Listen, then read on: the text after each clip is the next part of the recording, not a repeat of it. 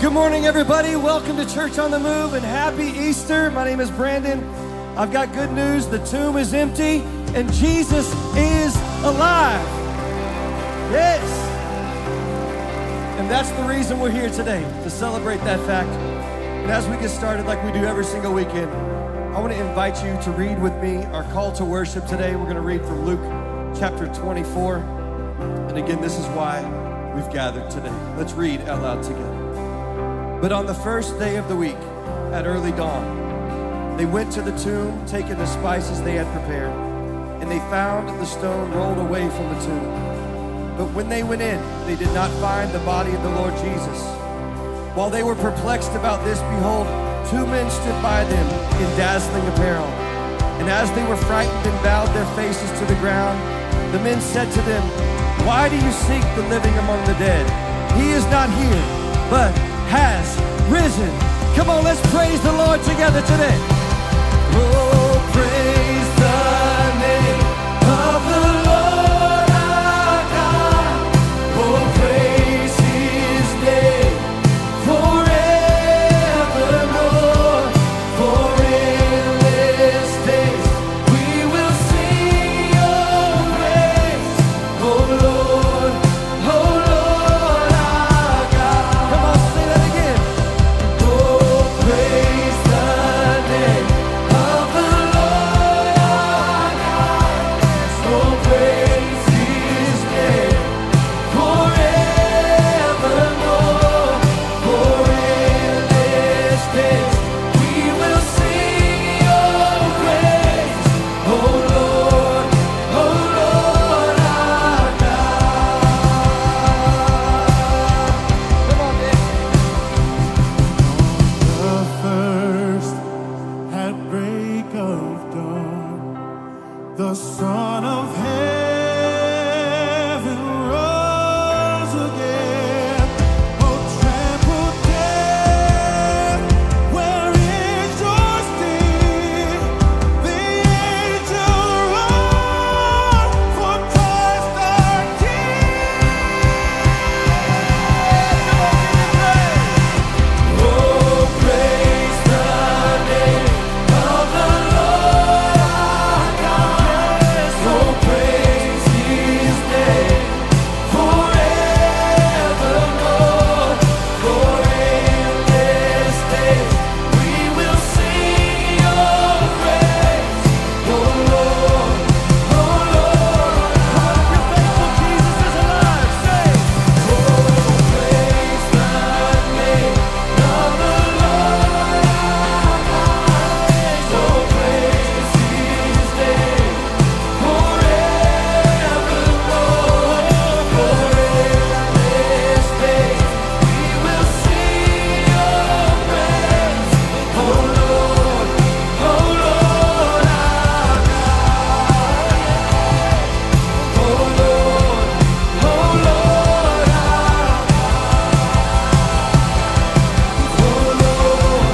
Oh, Lord, our God. Hallelujah.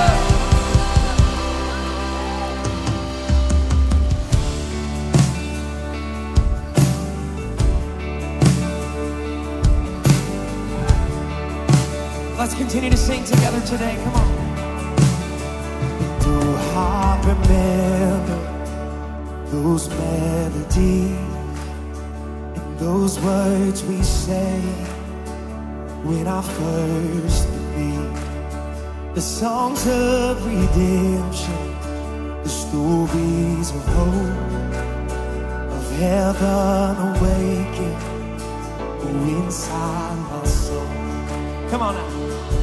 In Christ alone, my solid rock, in amazing grace. Oh, how sweet the sound on that rugged cross. Oh, Jesus paid it all, and because he lives, this is my soul. Yeah. Come on. Peace like a river, love so divine. Those words kept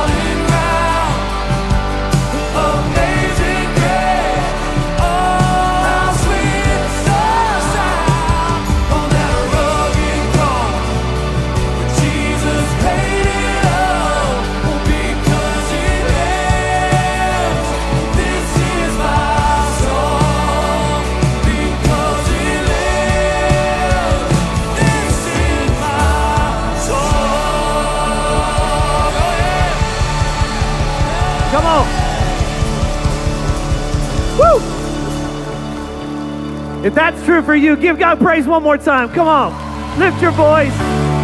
Man, what a morning. Hey, go ahead and have a seat for just a second. It's Easter morning. We want to say welcome. We want to say happy Easter from our family to your family. This is an important day for Christians the world over. It's an important day for us because Jesus died for our sins that we might not die. He was raised to life so that we might live. Everything about our healing and our freedom and our salvation and the life that we get to live is wrapped up in what we celebrate this weekend. And so we are so glad that you are here to join us in that celebration. My name is Lee. If I haven't had a chance to meet you yet, I'm one of the pastors around here, and so is Priscilla. Happy Easter, everyone. As you can probably tell, we have been looking forward to this weekend for a while now.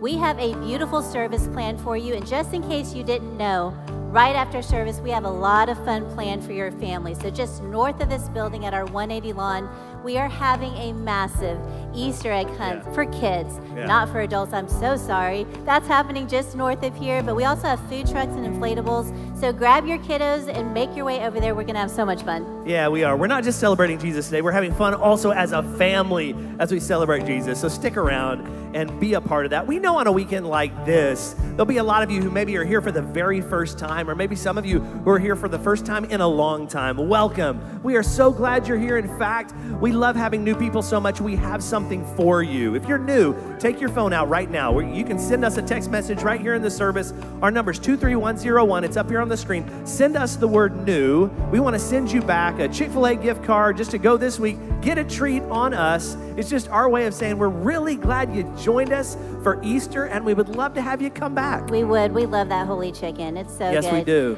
One of the best ways to learn more about Church on the Move and how you can be a part of what's happening here is by going to a monthly gathering that we do called The Next Move. And what I love about Next Move is you get to hear directly from our lead pastor, Whit George, as he shares more about the mission and vision of our church.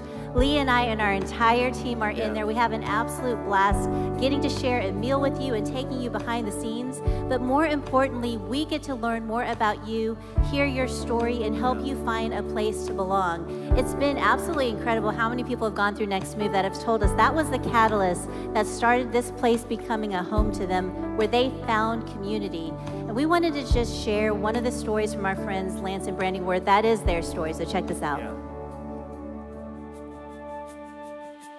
We are Lance and Brandy Salazar. We've been married about 20 years. We have 2 daughters. We were both born and raised in California. I think in the almost 20 years we've been married, we have moved probably 14 or 15 times. But as if it wasn't enough, we decided to move halfway across the country. So we moved to Tulsa, Oklahoma, and we had no friends, no family, no church. And we knew we needed that. We knew we needed a community. We knew we needed friends. We knew our real estate agent barely. Our real estate agent said, hey, you should try Church on the Move. And I remember thinking, oh, I've seen that name on billboards. What a strange name for a church. But hey, let's give it a shot. Shortly after we started attending, knowing that we wanted to stick around for a little bit, we saw a host moment for Next Move. And we thought, well, why not now? And that was life-altering for us. When I was in California, I could count on one hand guys I could call on if things were getting tough or I needed to confide or vent. So now brotherhood has been something I've either been involved with from a mid-sized group perspective to mountain men. God has given me dozens of guys I know I could call upon that would be there in a second. I didn't realize that saying yes was gonna bring me some of the best friends I've ever had in my whole life. That one choice has opened up a whole community for me as a mom, as a wife. I'm so emotional about this story. It really is one of the most beautiful things that the Lord has done for us, you know? Looking at where we are now and the church family that the Lord has given us, I mean, I know. I really know that we were meant to come here. It's about God's people. And I can't thank him enough for introducing us to so many of them. Man, isn't that cool? What I love about Lance and Brandy, they went from attending Next Move to helping us lead Next Move. And just like Lance and Brandy, we are all looking for a place to belong and a people to belong to. And we want to help you find that here at Church on the Move. So we're actually having 2 gatherings in April on the 21st and 28th. So all you have to do to get signed up is text NEXT to 23101 or stop by our info hub on your way out. They would love to help you get signed up, but we hope to see you there. Yeah, we'd love to see you there. And like Priscilla was saying, it's wonderful to come into this room and do what we do. Worship God and hear the word of God preached, sit in rows like this. But we're not meant to do life alone. We're meant to build healthy, Christ-centered relationships that help us become the people that God's called us to be. I hope you got one of these when you came in. On the inside flap, it has a little bit about what's going on today. On the back, it has some stuff about what's going on with our kids. We want you to be aware of that. But also on the inside, you'll find a section there that's about community. It's about friendships, about relationships. You can get signed up with Next Move. There's a QR code in there. But there's also a little black section in there that says mid-sized groups. We have groups meeting all over the city, but we do have some groups that meet here during the midweek. And we have 2 that are starting this week. So if you've never taken that step before, you could jump in. One is a COTM Bible study looking at Colossians and Philemon, 2 small books in the New Testament. That's just a 5-week study. It's simple to jump into. It's not a long commitment. Begin to study the Bible together with others, growing together, which is what we're supposed to do as a church. The other is a marriage mid-sized group called Staying Connected in a Busy World, where I think that's true for all of us. If we're married, we know what that's like, and working on our marriages is important, so you could jump into that. That starts on Wednesday night. Childcare is provided. You can get all the information you need in there, but maybe it's time for you to step beyond just this type of a setting and begin to know some people. And so we would invite you, come, belong, come, get connected. That's right. Well, one of the most meaningful things that we do as a church family every single week is when we set aside time to give together. And if you're not familiar with why we give, we believe that everything that we have, every good gift in our lives, from our talents to our resources, comes from God. And we respond to Him by honoring Him with our finances. But if you think about this weekend, He doesn't just give us the practical things. He gave us His only Son as a sacrifice so that our sins could be forgiven and we could be adopted into His family. How could we not honor Him in turn? But what's cool about God is He is so faithful and willing to respond to us with blessing and provision as we are faithful to step out in giving. And if you've never given with us before, there's a couple of really easy ways you can do that. Yeah, it's simple to do. You can give electronically just by sending the word GIVE to that number, 23101. I'll give you instructions there on how to give electronically. That just goes to our regular tithes that help us do what we do as a church. But we have 2 other offerings that are unique and special. One is our expansion campaign that we're in right now. We believe that God has invited us as a church to expand here in the city of Tulsa, expand at our locations. And so if you want to give to that, you can just text the letters EXP to that same number. And then we also have one more offering called our compassion offering. That just meets immediate needs here in our church, in our city, and around the world. Many of you have given to that for years. You can give to that by just texting CO for compassion offering. You can do it that way. And if you came prepared to give in the room, cash or check, we appreciate that as well. There's envelopes in the seat backs in front of you and drop boxes at all of the exits. You can give in that way. Thank you for those of you who give so generously. Well, let's do this. Stand to your feet again, because we've got a couple more songs of worship. But here's what I was just thinking. I'm sure it was kind of chaotic in the parking lot as the first service was trying to leave and you guys are coming in, and then kind of crazy in the lobby, and maybe you got up early this morning and you got to put on some new clothes or whatever. And so let's just take a moment here, take a deep breath, right? Just prepare our hearts to give praise to Jesus for what He's done for us, and then to receive the good news again, because the good news is still good news for us. Can we do that? So bow your heads with me. Father, we pause just right now. It's been a good morning, but it's probably had a lot going on. And so, Father, we ask that you would quiet our spirit, bring us fully into your presence, remove all the distractions that are waiting for us outside of this room, and let us come to see you more clearly. We're going to give you praise and worship. We're going to thank you for what you've done, and then we're going to hear the good news again. And God, I pray that it would change us, that we would leave this room different than we came in because of the resurrection of your Son. And it's in Jesus' name that we pray these things. Amen.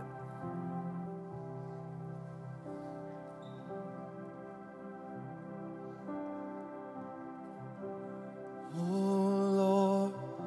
my God. When I, in awesome wonder, consider all the worlds thy hands have made, I see the stars, and I hear the rolling thunder, thy power throughout the universe display. Let's sing. Then sings my soul, my Savior God, to thee.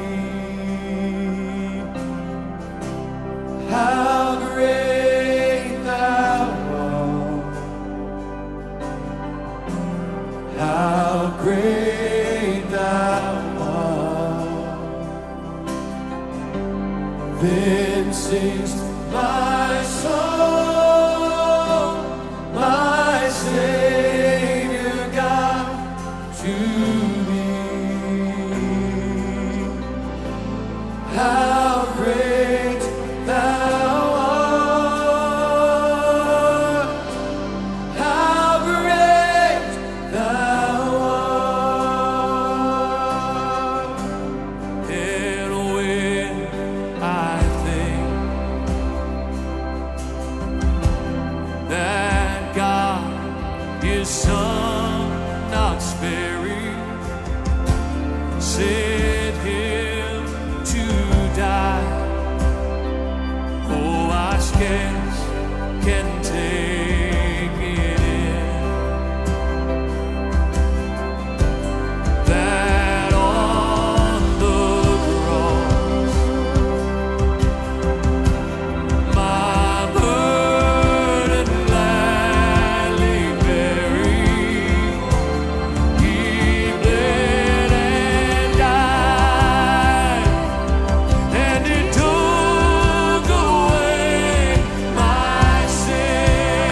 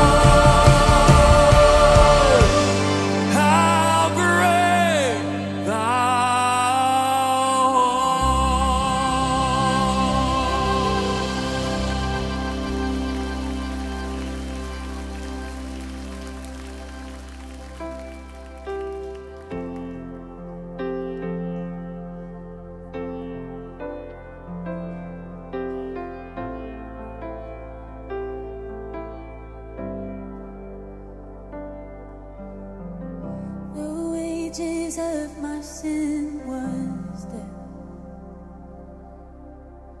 You knew I couldn't pay the debt. You paid it with your final breath. Oh, hallelujah, hallelujah.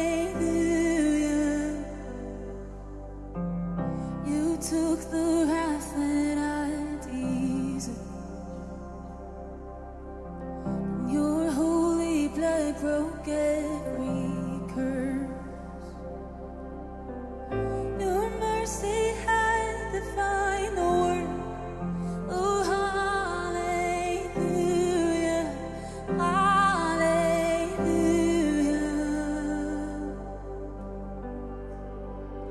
We sing Christ and Christ crucified in you. We're raised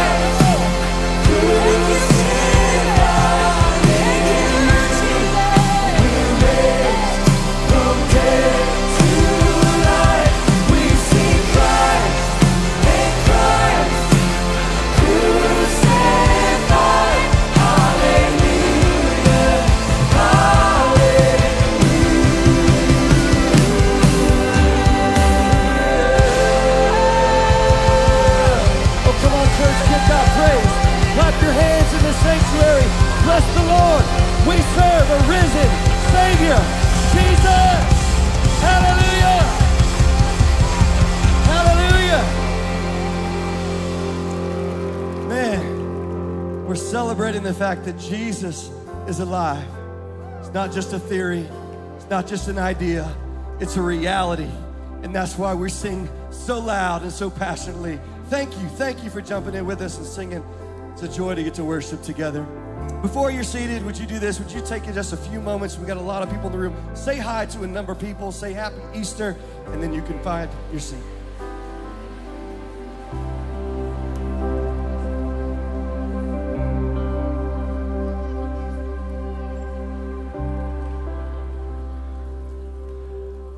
Well, happy Easter weekend, Church on the Move. Good morning.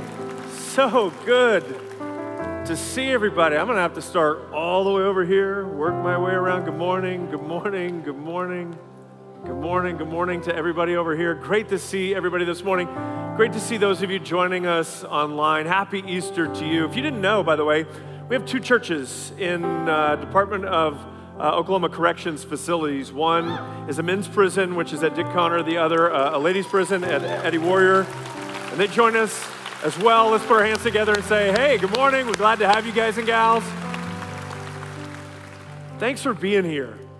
Honestly, I know, when the room is this full, it's not convenient coming here and fighting through all the traffic to get in here and feeling shoulder to shoulder with everybody around you. I know some of you are really excited to be here today. Others of you were forced to come against your will. Maybe a mom brought you, a wife told you you're coming to church today. Maybe a neighbor or a friend or a coworker invited you and you're kind of wandering into this giant church. And I don't know, it can be intimidating. Thanks for just having the courage to walk through the doors, truly. It means a lot that you would spend part of your Easter weekend with us, so thanks. Before we jump in today, I want to let you know that in a couple of weeks, I'm going to be starting a new series. So not this next weekend, but the weekend after. I'm starting a new series called How to Hear God. And if you're a Christ follower, that whole idea implies that you're following someone else. You're following Jesus. And to do that, you need to hear his voice. But what does that look like? Is it kind of spooky, eerie, televangelist-like, lights, voices, that kind of thing? Or is there something more simple at play for how God speaks to us? We're going to talk about that in detail, and that starts in 2 weeks, so we'll take 4 weeks to talk about that. And I would invite you back. If this week is a good experience for you and you really feel, maybe God's drawing you back into the church. For some of you, that may be the case. Others of you, maybe this is all new to you, but something is happening in you, and you want to be a part of it. We would love to have you back, and I promise it's not like this every week, right? So it's a little easier to get in and out of here, but we would be honored, honestly, to have you back in a couple of weeks. Well, here in this community, we've been studying through the Sermon on the Mount since the beginning of the year, and if you're not familiar with the Sermon on the Mount, don't be afraid. It's just a collection of some of Jesus' most famous sayings you've probably heard before. This is where he says, do unto others as you would have them do unto you. This is where he says, love your enemies. This is where he says, turn the other cheek. This is where he says, judge not, which incidentally is also a Metallica lyric. So you might not have known that Jesus and Metallica had something in common with each other, but they do. So today we're ending that series. This is, I think, week 13 of our teaching through the Sermon on the Mount. It's been so good for us as a church, and like I said, if you're new, don't worry about it. It's not like you're walking into the end of the movie. You're going to get something out of this today. It will be practical for you as well. But if you have a Bible, I want to invite you to turn to Matthew chapter 7. This is the end of the Sermon on the Mount. We're going to read just a few verses. There's more here to get into than we have time for today, so we're just going to read a few of these verses, and I'm going to begin reading in verse 13. If you didn't bring a Bible, that's okay. The words will be up on the screen as I read. This is Jesus speaking. This is what he says. Enter by the narrow gate, for the gate is wide and the way is easy that leads to destruction, and those who enter by it are many. For the gate is narrow and the way is hard that leads to life, and those who find it are few. Then we're going to skip down to verse 24. Jesus still speaking here, and he says this, everyone who hears these words of mine and does them will be like a wise man who built his house on the rock.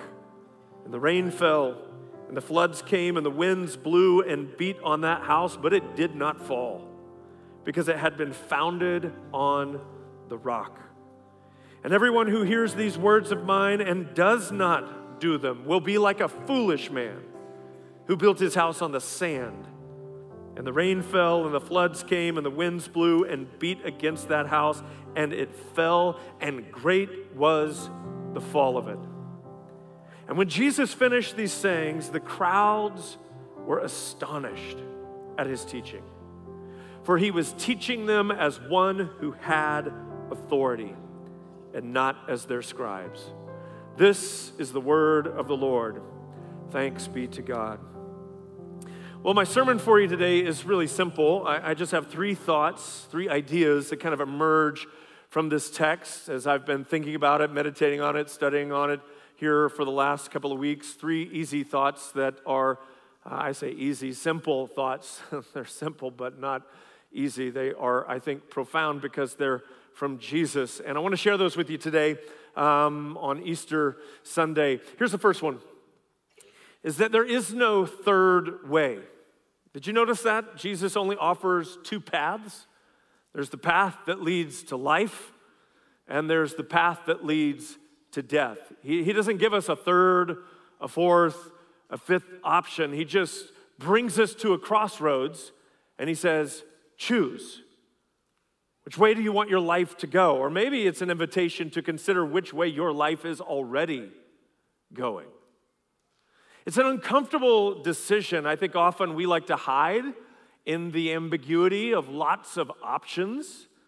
So we have so many choices in life we can kind of keep from deciding, but Jesus doesn't give us that option. He puts in front of us life and death. And this is really the story of the whole scriptures. If you go back all the way to the beginning, this is what you find. In the Garden of Eden, you see that there were two trees. We know about the one, the tree of the knowledge of good and evil, the one they weren't supposed to eat from. But there was also another tree called the tree of life. One led to death, the other led to life. And you see this pattern of duality all throughout the scripture. And right after the story of Adam and Eve in the Garden of Eden, you find their sons, Cain and Abel. Then it's Isaac and Ishmael, Jacob and Esau. Then it's King David and King Saul. Psalm 1, the opening to the book of the Psalms, describes two paths to life. Proverbs describes two paths to life. When you get to the New Testament and you get to the story of Jesus, you find that at his, or just before his crucifixion, at his trial, the crowd was offered a choice between Jesus and Barabbas. Who do you choose? Which one do you want? You get to the end of the book and you dig into the book of Revelation and you find the dreaded mark of the beast. Of course, Christians and preachers on TV talk about the mark of the beast. What we often don't note is that there's also a mark that goes on those who belong to the Lamb. And there is the one who sits on the throne, and there is the dragon. Again and again, we get this contrast of life and death. And Jesus is inviting us to choose, to really consider which way your life is going. What do you want out of life? Do you want the life that is really, truly life? Or do you want fleeting pleasures that don't last? It's an uncomfortable choice, but what I've found is it's also an empowering choice. Here's why. Because decisions are hard. You know this, decisions are tough. Some of us, it's hard enough deciding what we want to eat for dinner, let alone where we want to go in our life. Because to make a choice is to choose what I want, but maybe even more importantly, what I don't want.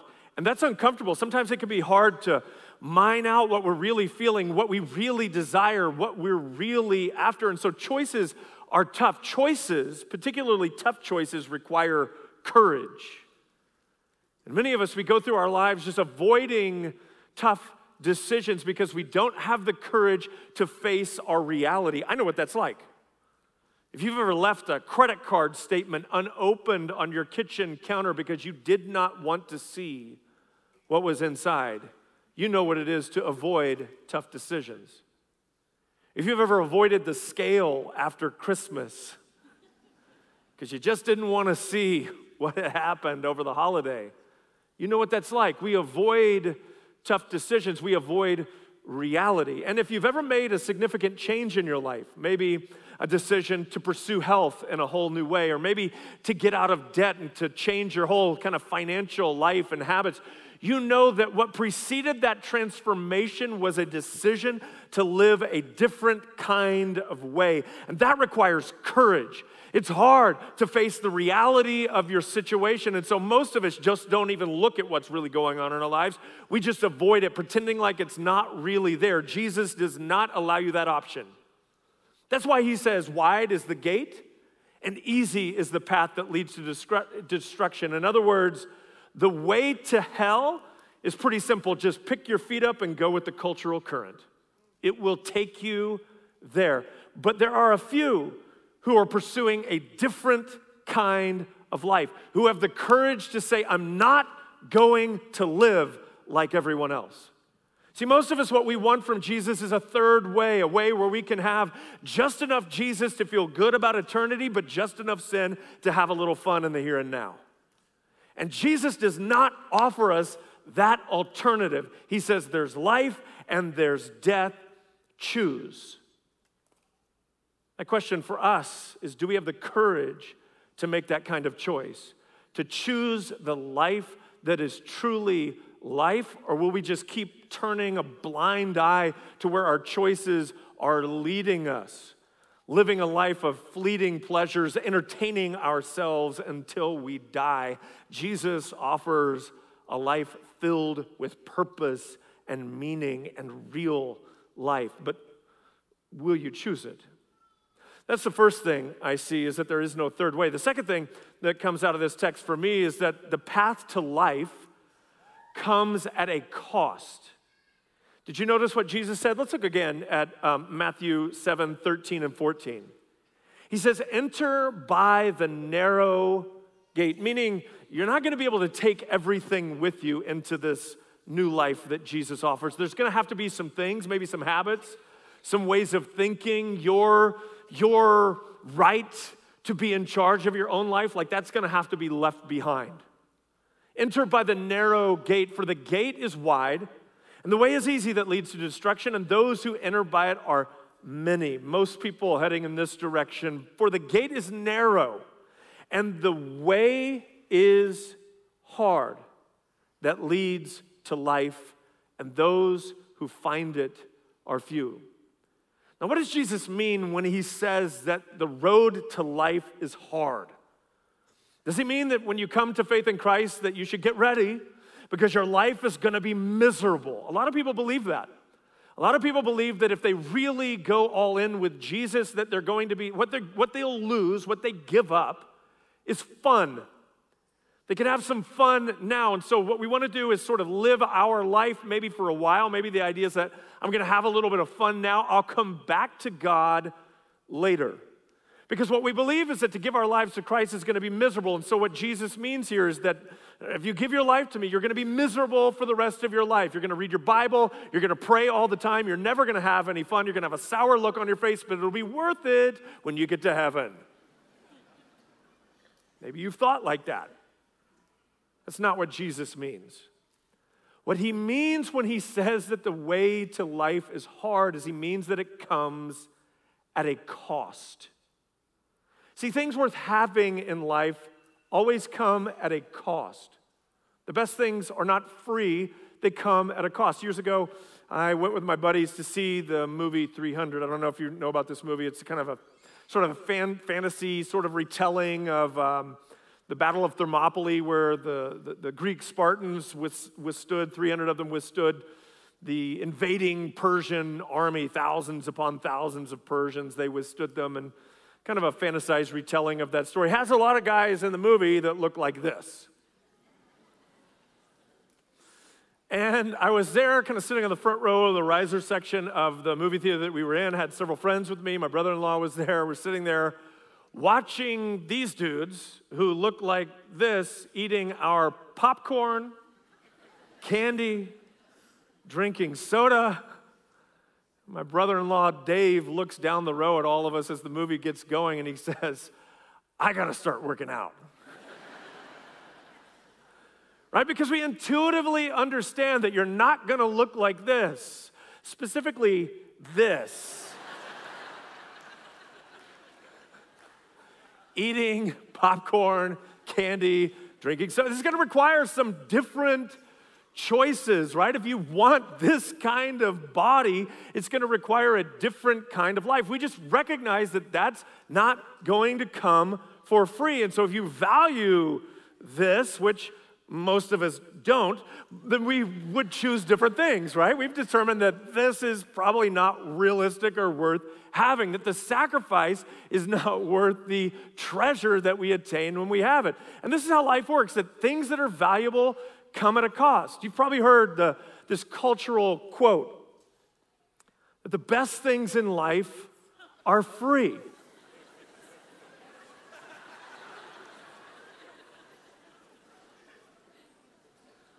But it's not true.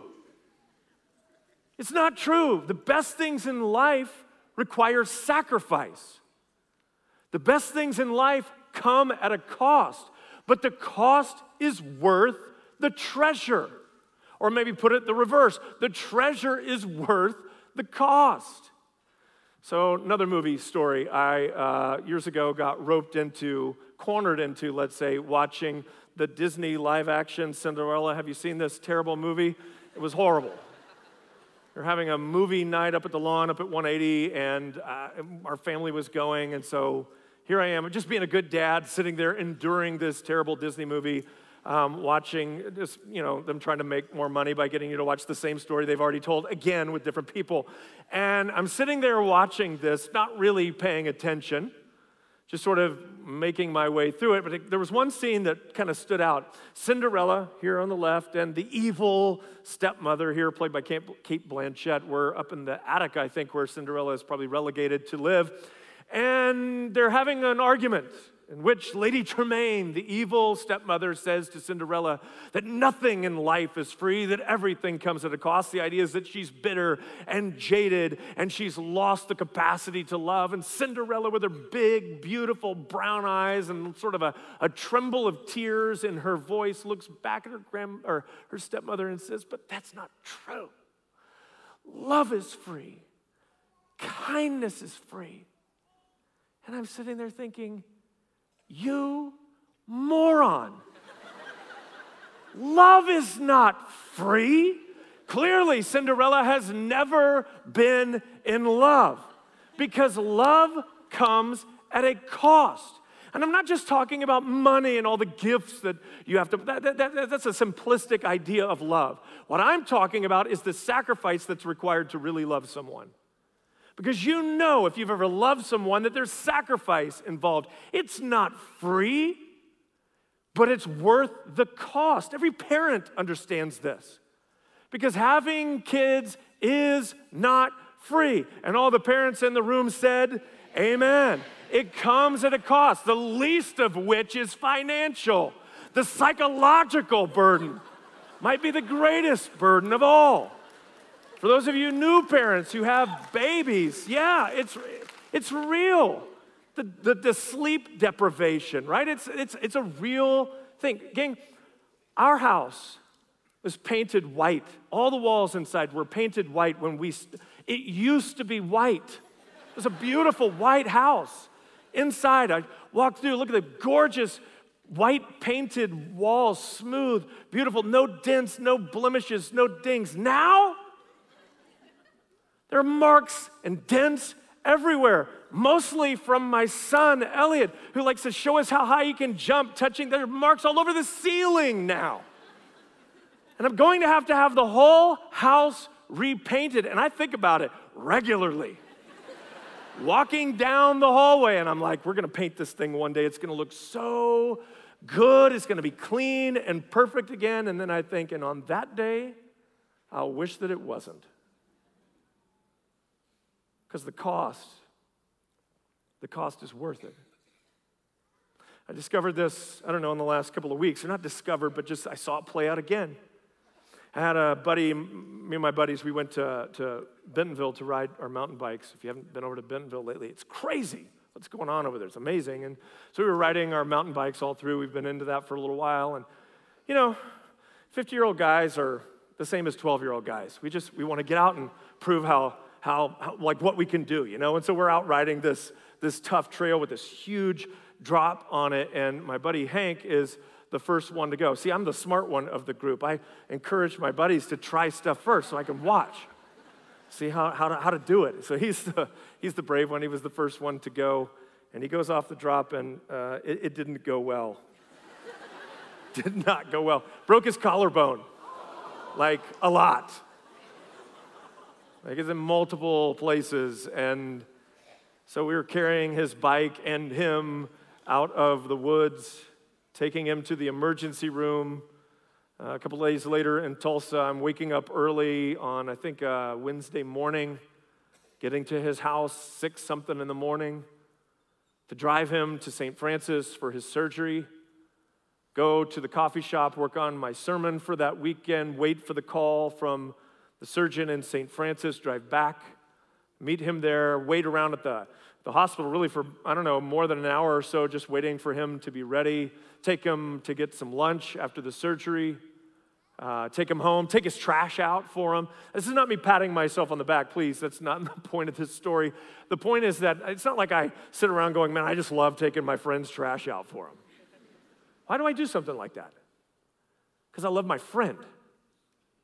So is the cost worth it? Yeah, it's worth it because I found something worth that. This is the whole idea of the kingdom of heaven. Jesus makes this really clear in Matthew 13. Look what he says. He says, the kingdom of heaven is like treasure hidden in a field, which a man found and covered up. Then in his joy. Now think about that phrase, in his joy. What's he joyfully going to do? He goes and sells all that he has and buys that field. What kind of treasure would you need to find to give up everything in order to attain it? Jesus says that's the kingdom of heaven. That's the kind of life that you get. There's a cost, yes, but the treasure, the reward, the capital L life is worth it. And yet most of us, we're just kind of content with trivial pleasures, entertaining ourselves with Netflix and going to work, and that's basically our life. I'm here to tell you there is more. There's more love, there's more joy, there's more peace, there's more stability. There is more to life than what the American dream is offering.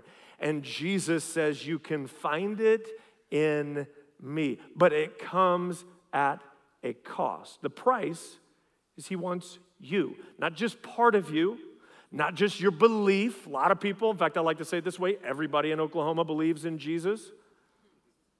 He's not looking for you to just believe in him like we wish upon a star.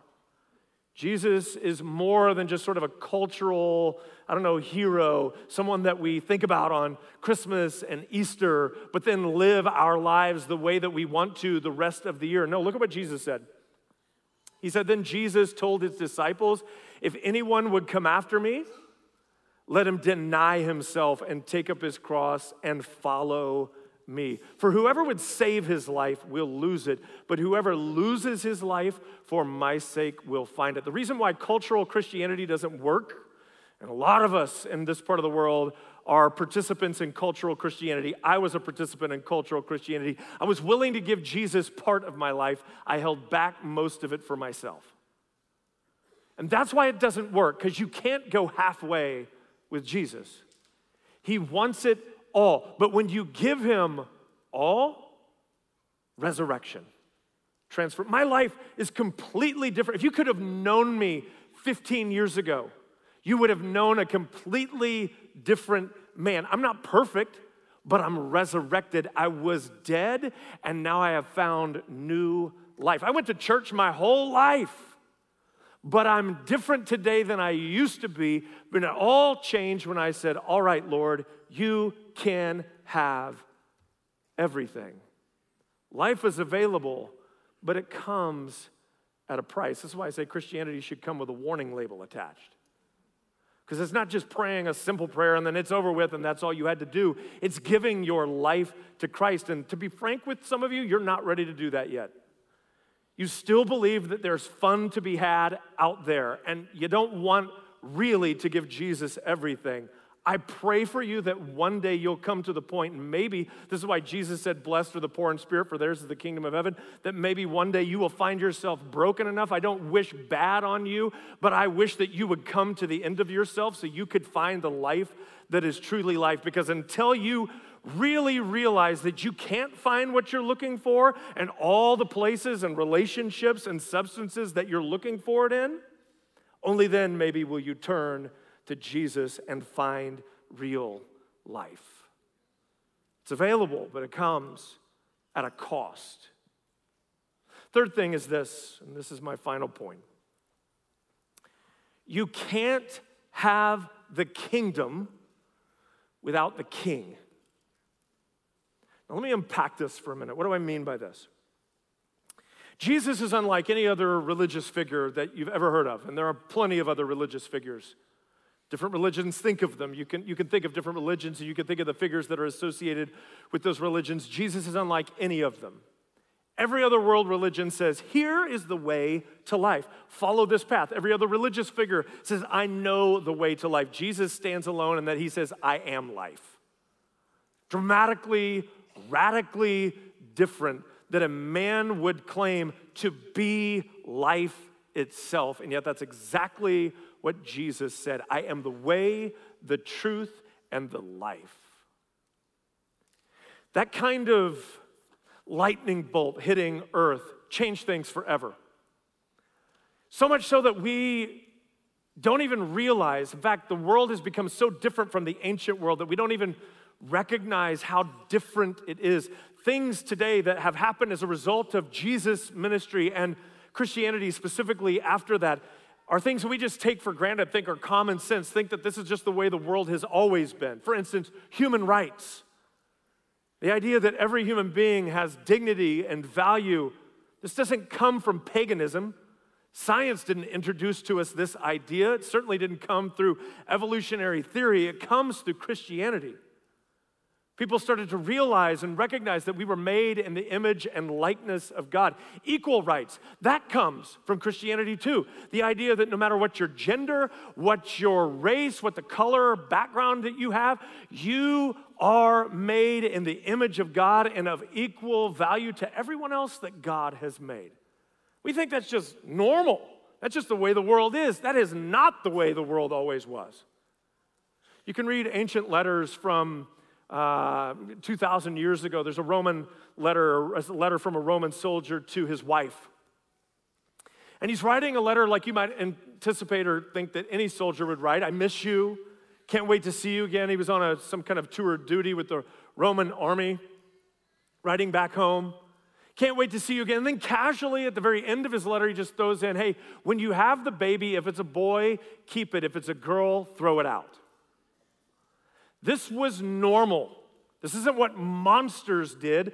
This is what everyday people did. If you had a baby with a debilitating disease, maybe you had a child that was handicapped, you didn't keep it. You just take it, leave it by the side of the road. Or if it was just a girl and you didn't want it, you could just leave it out by the side of the road for the slavers to come through and grab her and do with her what they wanted, or the wild animals would take it. This was common practice. It's called exposure. You know what changed all of that? Christianity. Christians changed that. You know what they did? They started going and grabbing those babies, those little girls, and caring for them and raising them as their own. We just think that's normal. That's just, of course, that's what people do. No, it was Christianity. It was Jesus that changed that. Compassion. That comes from Christ. This is not to say that the human impulse for compassion is only from, well, it is only from Jesus because he's the founder or the creator of mankind, but in a sense, like widespread societal compassion, this comes from Christianity. There was medicine that was practiced before Jesus, but you know what profession rose out of Christianity? Nursing, caring for those who were sick just because they're sick. caring for the dying, even when there is no hope of cure. There's care that's available for believers and not. We just think that ought to be the way that it is. It wasn't the way that it was. When plague would sweep through a town or a village, guess what people did? They took those who were sick and they threw them out because they didn't want to get sick themselves, or they fled the city. And you know who went back in and cared for those sick and dying people, often contracting the plague and dying themselves? Christians. Hospitals come from Christians. We were the ones who started them.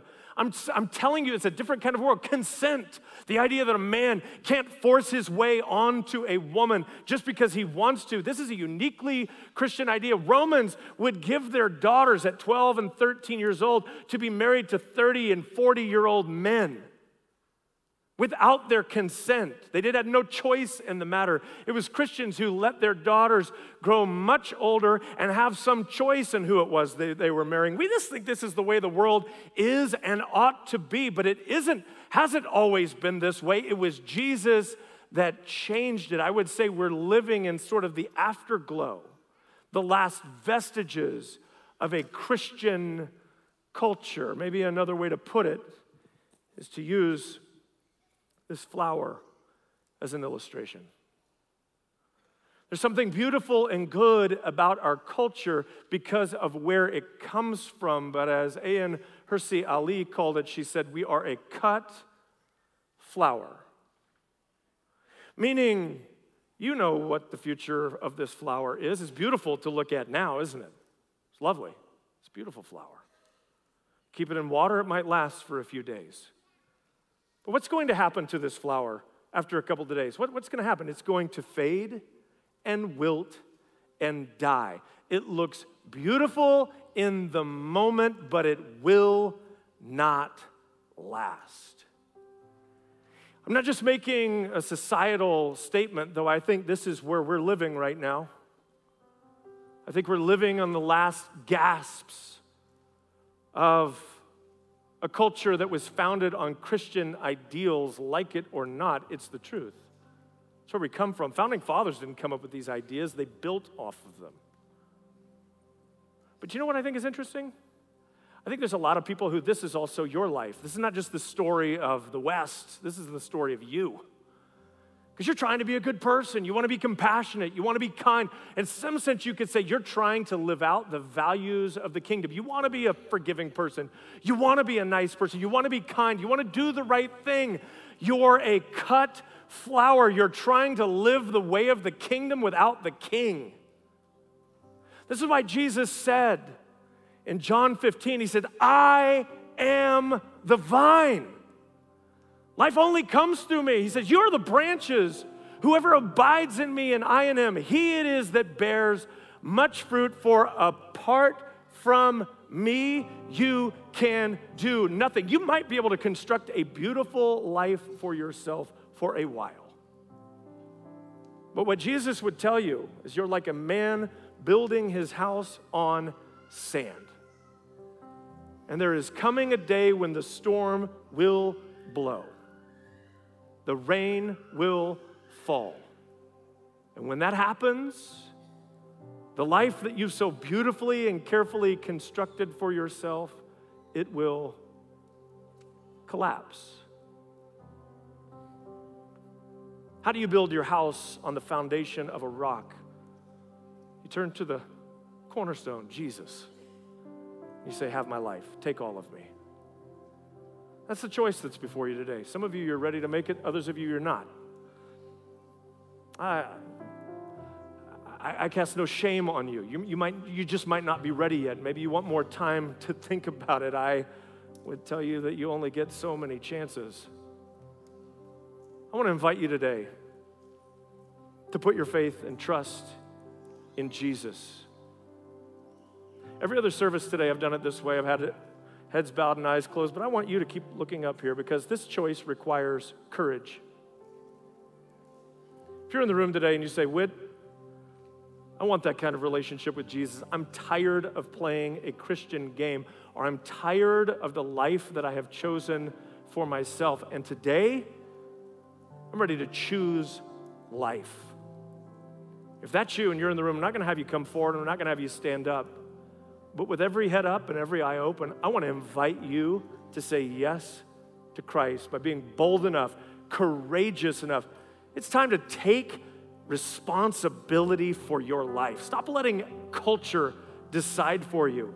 And you choose, like Joshua did, as for me and my house, we will serve the Lord. Today, some of you are drawing that line in the sand, and you're going to say, today is my day. If that's you, and you want to declare that Jesus is Lord in your life in a new kind of way, maybe you used to believe in Jesus years ago.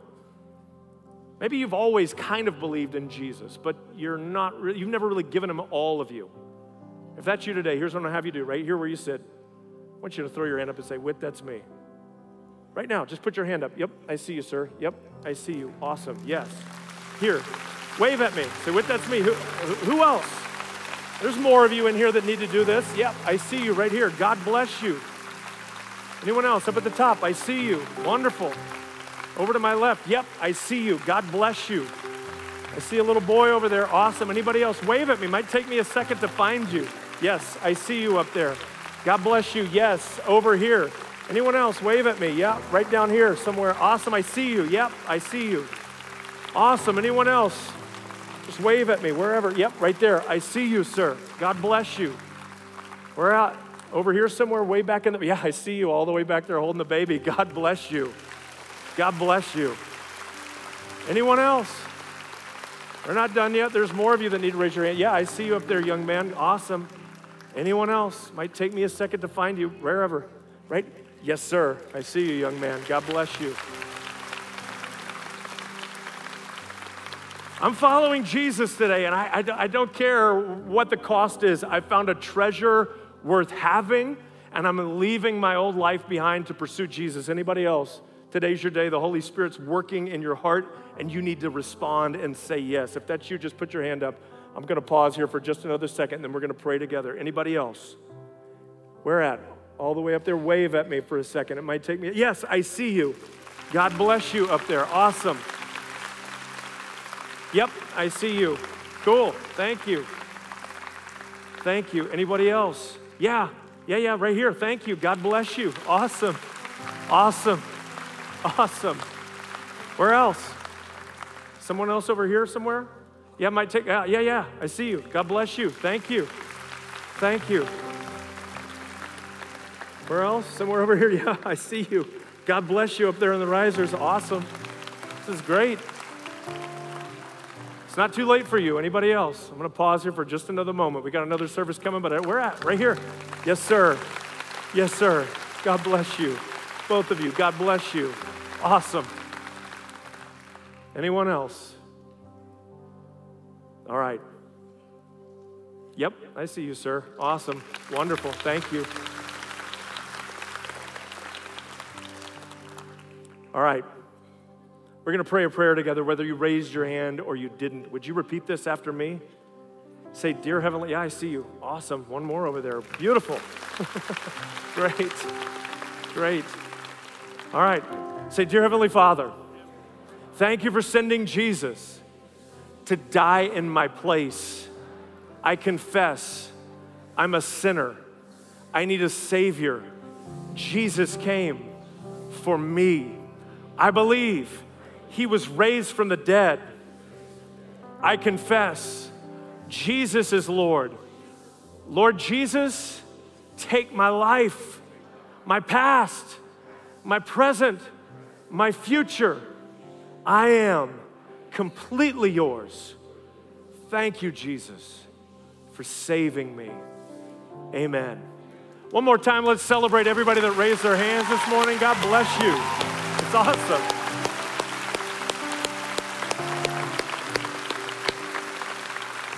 Now, real quick, before we dismiss, if you raised your hand today, your next step is to be baptized. Baptism is a symbol of what has happened on the inside of you. It's a reenactment of the death and resurrection of Jesus. And we're having a baptism weekend next weekend. As you exit today out these two doors specifically, you will find signups for our baptism weekend next weekend. Some of you are like, I don't even know what that means or how it works. You don't have to. We will walk you through the whole process. It'll be super smooth, easy for you to do. That is your next step. If you need prayer today, our prayer team will be down front as we always are. If you have a prayer need, something going on in your life, if you raise your hand today and you'd like to talk to someone about the decision that you just made, please come forward for prayer. We would love to connect with you. And then don't forget, in 2 weeks, starting this new series called How to Hear God. We would love to have you back. Thanks for being here today. Thanks for spending your Easter weekend with us. Would you stand to your feet? We're going to close with this blessing from Numbers chapter 6. And we here at Church on the Move, we like to say this out loud together, so we'll put the words on the screen, and I would invite you to say it with us. Here we go. The Lord bless you and keep you. The Lord make his face to shine upon you and be gracious to you. The Lord lift up his countenance upon you and give you peace. Be kind to one another in the parking lot. It's Easter. Love you. We'll see you next week.